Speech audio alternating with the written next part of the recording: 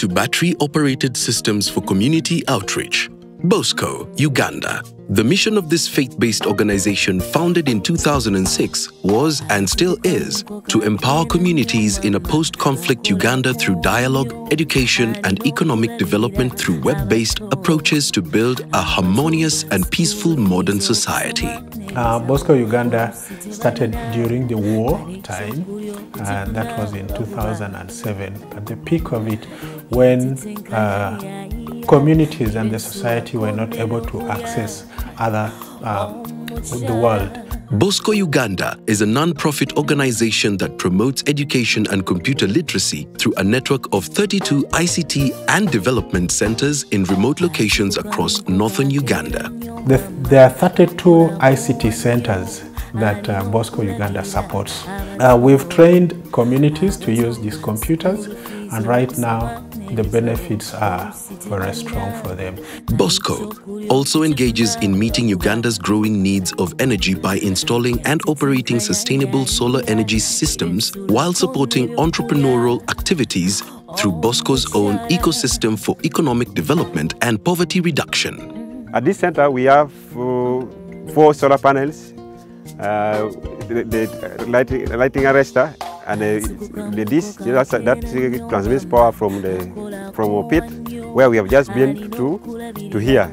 All our system runs on batteries, so we stand a chance that we're using natural energy, renewable energy, and our system is always on because of the solar. Whereas Bosco Uganda succeeded to cover only 3,000 square kilometers area of northern Uganda ravaged by war, until 2016, when Afrinic Fire Africa grant came in October 2016, Bosco Uganda was enabled to purchase the needed connectivity equipment. All these places don't have internet. They are not connected to the grid. And so the only way that they could be connected is through a cheap solar system that was supported by Fire Africa to run the batteries, and then these batteries would power low power consuming computers. This is our main tower, Radio Maria Tower, that connects our main beneficiaries as we shall be going out to the communities. The equipment that were bought by the grant from Afrinic Fire Africa are these. These are the equipment that enabled us to do the connection, the connectivity. With Fire Africa funding from Afrinic, Bosco Uganda developed a collaborative partnership with the Catholic Church's family of Radio Maria, where Radio Maria offered 2 80-meter towers to Bosco Uganda, and in return, Bosco Uganda offered 1 megabytes per second bandwidth to Radio Maria real-time broadcast. You can see one of our beneficiaries is this client, Radio Maria. As Radio Maria Gulu, we managed to at least help them to put their equipment here, and as radio, we are able to get at least their services through benefiting from the internet services. The funds scaled up bandwidth 3 times, from just 5 megabytes per second to 15 megabytes per second.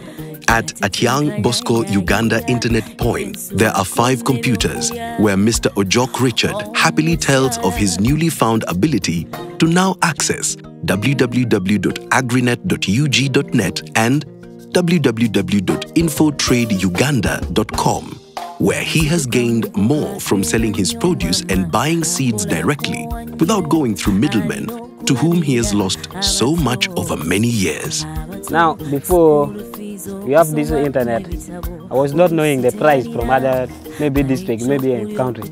So after bringing this internet here, so I got some knowledge from there.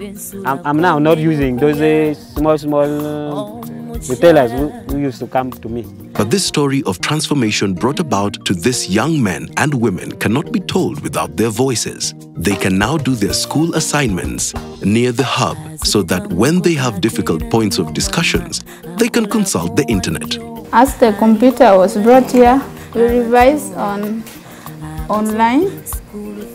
We thank Bosco Uganda and Afrinics for supporting us with with the internet services.